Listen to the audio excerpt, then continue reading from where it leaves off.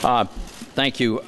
Look, the middle-income folks that I represent in Pennsylvania are going to benefit from this bill in two ways. One is they're going to owe less money to Uncle Sam. Their federal tax bill is going to be lower than it is today. And the second way they're going to benefit is we're going to take what is arguably the worst business tax code in the industrialized world and turn it into one of the best. And the result of that is going to be tremendous economic growth, economic expansion, business startups, business expansion, and the kind of job creation, and finally, upward pressure on wages so that working families can enjoy a better standard of living. That's what's coming when we get this done.